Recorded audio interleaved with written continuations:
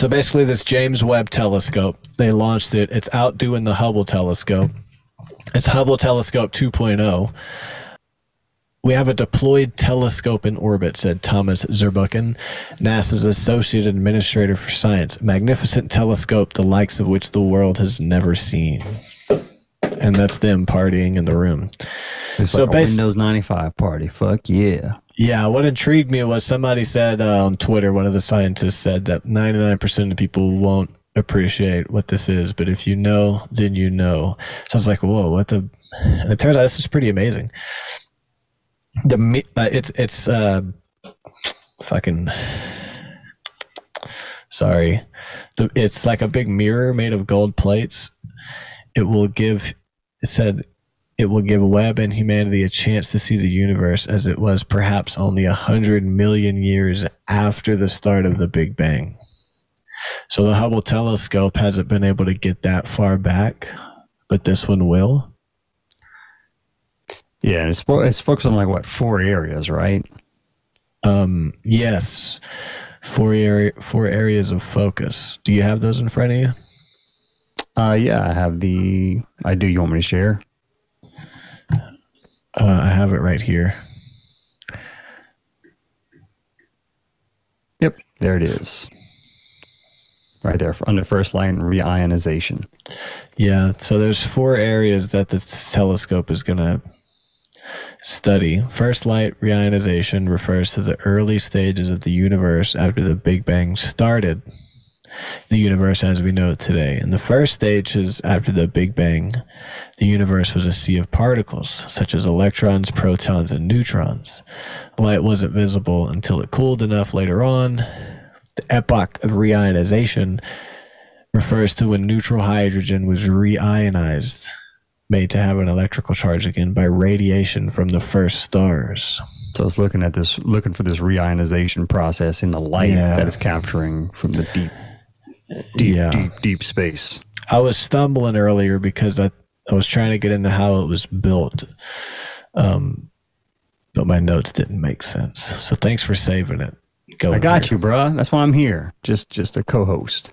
I'm also just a co-host. We're 2, man. And then it's looking at assembly of galaxies. Assembly of galaxies sounds complicated. Looking at galaxies is a useful way to see how matter is organized on gigantic scales, which in turn gives us hints as to how the universe evolved, which brings in this book I read about before when the Earth had 2 moons. I got it at Barnes & Noble on the premiere shelf, so they're not trying to hide this. Apparently there was a time when the Earth had 2 moons. What? Yeah, and it has to do with the formation of galaxies and planets like this. And that book talks a lot about this. And it's kind of boring, but basically the theory is that like a piece of debris hit Earth and caused some piece of debris to fly off of Earth into space. And then what happens in space is that things will naturally find their circle. So there's this wobbly with it, blah, blah, blah. And then as it finds its circle, it gets caught in our whatever. Orbit. Yeah, but there was a time where there was like 2 pieces that became one, so it was like 2 moons. But somewhere in here, that's what they're trying to watch, is like how the moon was formed are things they'll be able to understand more with things like the James Webb Telescope that's going to be looking at 100 million years after the Big Bang formation of planets. Yeah, they're looking back at the earliest galaxies that we could see to figure out if we could figure out how and why we get these spiral and elliptical galaxies that have evolved today. And then it's looking at the birth of stars and protoplanetary systems. My favorite one, the Eagle Nebula's Pillars of Creation. It's going to look at these. They're some of the most famous birthplaces for stars, and I have it right here. This is the Eagle Nebula. It's a real place. The classic image of pillars of creation inside the Eagle Nebula reveals a stellar nursery where new stars may be hatched. So basically, they're going to be looking into these early gas clouds like this. Because in these gas clouds, you get the formation of stars because the gas starts to merge together and and then there you go. And now the stars are in there.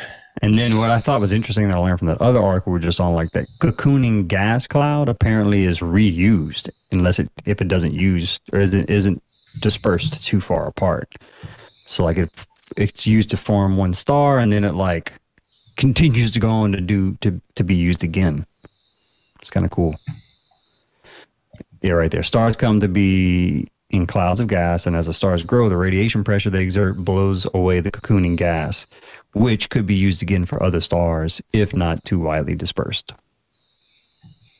And so it's going to use the James Webb Telescope's infrared section to be able to look at the sources of heat inside those gas clouds, which will include stars that are being born in these cocoons, inside these pillars of creation that you just showed a picture of from the other article. Yeah, and just real quick, in 1995, about the nebula, the Eagle Nebula, the world was astounded by the Hubble Space Telescope's beautiful images of the Eagle Nebula, a cloud of interstellar gas and dust 7,000 light years away. So basically, that was getting back to kind of the origin of the James Webb Telescope was the Hubble. It's Hubble 2.0. You know what I'm saying? But it's going deeper into space and is built a little better. And we'll get into that. You know, we'll look at those things. But there's one more, the fourth one, planets and origins of life. The last decade has seen vast numbers of exoplanets discovered, including with NASA's planet-seeking Kepler Space Telescope. JWST's powerful sensors will be able to peer at those planets in more depth, including, in some cases, imaging their atmospheres. Understanding the atmospheres and the formation conditions for planets can help scientists better predict if certain planets are habitable or not. Interesting. So it has a shiny giant mirror made of gold hexagons. And dude, that looks amazing. Is that made of real gold or just gold colored? It's coated with a durable gold. It's made of a different, I'm trying to get to the beginning of my notes. It's made of a different material. 18 small mirrors that together will allow mission teams to use the scope to measure light from extremely distant galaxies. Webb's primary mirror spans 21 feet, 4 inches, 6 across, and is made up of 18 hexagonal mirror segments. It's a big-ass mirror. I'm right here. Measuring 4.3 feet. I'll read that again. The primary mirror spans 21 feet, 4 inches across. It's made up of 18 hexagonal mirrors, 4.3 feet. 4.3, dude. What if it's actually 4.3200? 43,200. Sacred numbers. 21 feet. These are sacred numbers, actually. And Webb also has a small secondary mirror that measures 2.4 feet. Well, in comparison to the Hubble Space Telescope, so the Webb's primary mirror was 21 feet. The Hubble was 7.8. Crazy. It's a lot larger. Dude, that's huge. I'm not getting the pictures on that one. Look at that. Beautiful. It's insane looking. Yeah, I mean, I think that's an illustration, but they use the hexagons so that it will be more like a circle, because that's the best shape, and they talk about it here. If the segments were circular, there would be gaps between them. A roughly circular overall mirror shape is desired because that focuses the light into the most compact region on the detectors. An oval mirror would give images that are elongated. A square mirror would send it out. So they needed to replicate a circle, so they used hexagons. There's 6 actuators on the back of each mirror piece. Listen to this, dude. This is insane. The actuators that move the piece. It's going to take them like 5 months to calibrate this once it gets located. That's how nuanced. These actuators are actually a pretty amazing piece of engineering in the sense that they can move long strokes called core stage, but they also have a fine stage which can move extremely precise fractional wavelengths of light. Wow, that's crazy. It's like... That's crazy. The precision that we can get with this technology nowadays. Yeah. NASA had an art challenge because it looks so beautiful. Look at their art challenge. Let me find it. She wins. She gets my vote. That's pretty cool. Yeah. That one's cool too. That's neat. This guy just printed a picture off of Google search. What a dick. Yeah. Overachiever right here. Yeah. Okay. We also let the fucking kids win, man. What's wrong with you fucking adults? Yeah. Oh, of course we've got the older lady that's like Attention seeking bitch. yeah. Oh my god.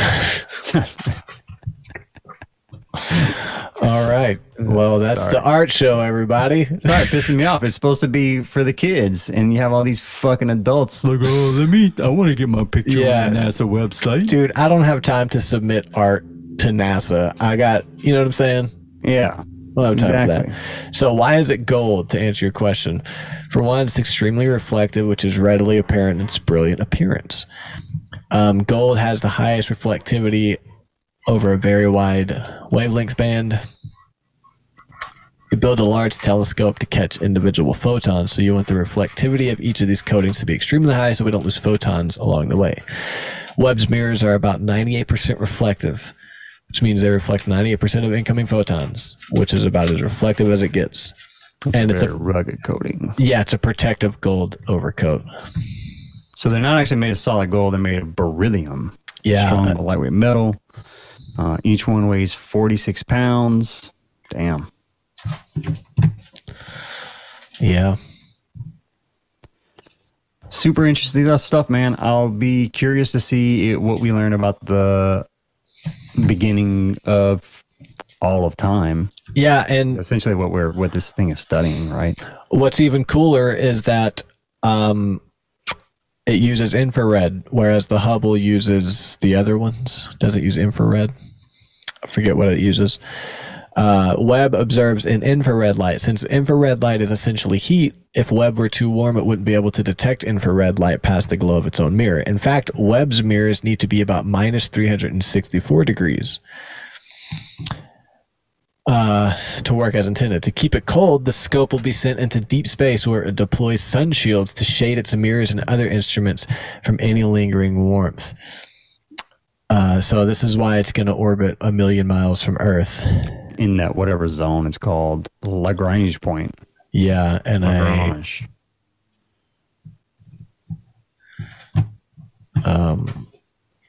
Lagrange. The Lagrange points. Sorry. You're going to have a picture. This is the Lagrange point, like a sweet spot where there's little to no gravity. And it's shielded from the sun, basically.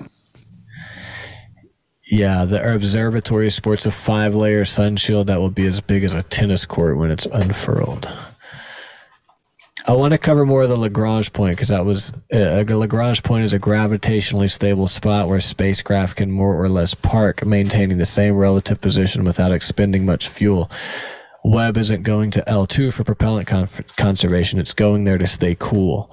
So it's going to save fuel. They've estimated it's going to save twice as much fuel as they're prepared for, which is 10 years, so up to 20. But it's there because it has to stay cold because it's infrared. It's going to shield itself from the sun. And it's interesting because it said the temperature difference between the hot and cold sides with the telescope is huge. You could boil water on one side and freeze nitrogen on the other. Holy shit. Yeah, that's pretty crazy, right? So it's going to take 29 days for it to get there. The distance to L2 highlights another key difference between Hubble and Webb. The Hubble telescope was designed to be serviced by spacewalking astronauts, but no one's going to be there for the James Webb. It's going to be all by its lonesome because it's 930,000 miles away. Wait, and a number of others. Sunward direction. It's away from the sun. The James Webb goes away from the sun, so I need to clarify what I just read. It's in the Marsward direction. The James Webb is in the Marsward direction. But how far is it? 130,000 miles.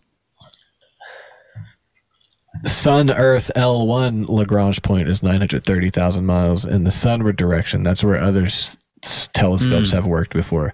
What's special about the James Webb is it's going in the Marsward direction away from the sun. At L2. To Lagrange point L2 because there's 4 of them total in the solar system. There are a total of 5 Sun-Earth Lagrange points. 5, sorry. L3 is in line with L1 and L2, but on the other side of the sun. L4 and L5 are 60 degrees ahead of and behind the Earth, respectively, on our planet's orbital path. But it doesn't say how far L2 is. Here's L1 and L2. They look to be about the same, just on the opposite side. 900. The L1 is done. Miles. Yeah, 930,000 miles to L1, and then 930,000 miles L2. Wow. And these are the Lagrange points. So if you go up here, you'll be in like minimal gravity. That's a pretty sacred shape. Look how even that triangle is. You know what I'm saying?